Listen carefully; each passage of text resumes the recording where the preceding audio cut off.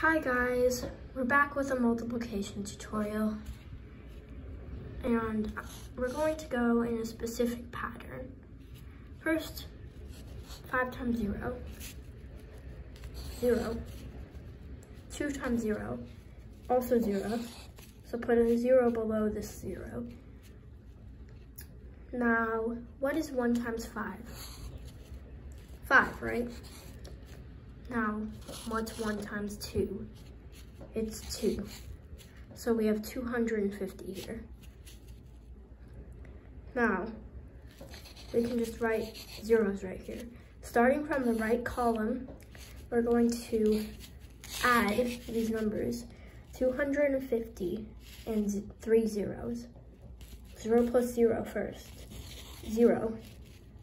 0 plus 5, 5. What's 2 plus 0? Also 2. The answer to this problem is 250. Hope this helped, and please subscribe. Bye!